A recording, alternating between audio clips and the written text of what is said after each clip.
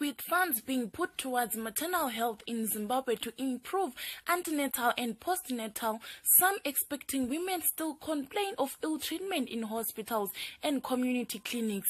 Most of these pregnant women bemoan of waiting in long queues and being neglected by the nurses. Clinic,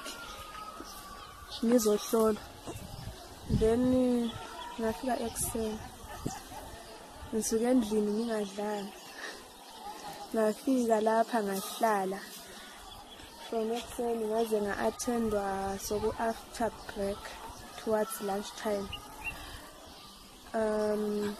Sengene phakathi babe ngihlola like umuntu wayehlola ngapha ezinethela i-drink yakhe esefonini.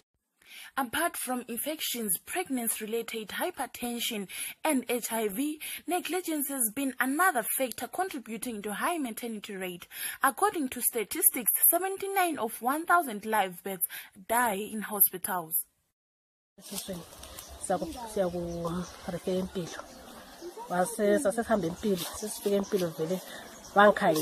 fact, ngiyaka empilo bathi bengikhangela bathi isi 1 cm kodwa umntwana uphumele esiswini.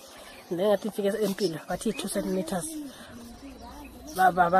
Bangikhangela bathi 2 cm basihlala babhentshini wenze njani kumele udokotela. Ngahlala ebhentshini ngihelelwa nginjalo.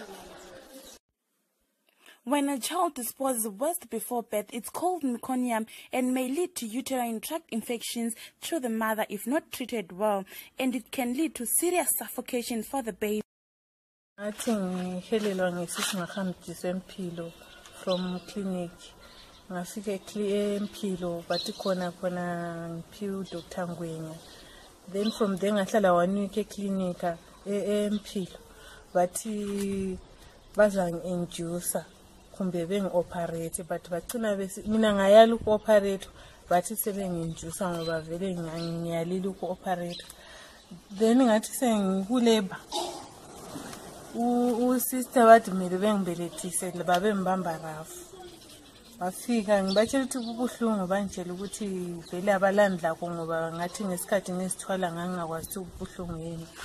So ngagcina vele sembelethiswa ngomunye umuntu angamelanga ngembelethise bona ngababiza bayala ukubuya kwabuya omunye la wayesihambela singabelethiswa ngumuntu oyi-1 instead of ngibelethiswa ngabantu abayi-3 kumbe 4. Surveys show that maternity mortality ratio decreased from 2014 to 2015 by 33%. However, if negligence is not taken seriously, the ratio is likely to increase rather than to decrease.